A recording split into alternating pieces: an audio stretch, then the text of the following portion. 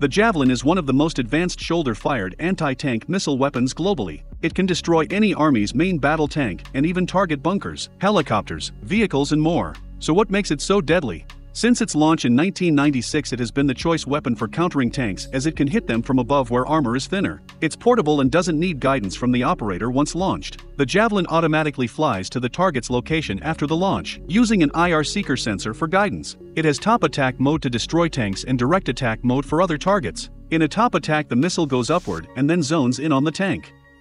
The gunner uses the Sight or Command Launch Unit (CLU) to select the target, and then it sends a lock-on signal to the missile, and the gunner is free to take cover. Just 2 soldiers with javelins can easily take down a tank. The relatively inexpensive Javelin serves in the US forces and has been tested in several wars. It has certainly been a huge boon to Ukrainian soldiers in the ongoing Russia-Ukraine war. What do you think?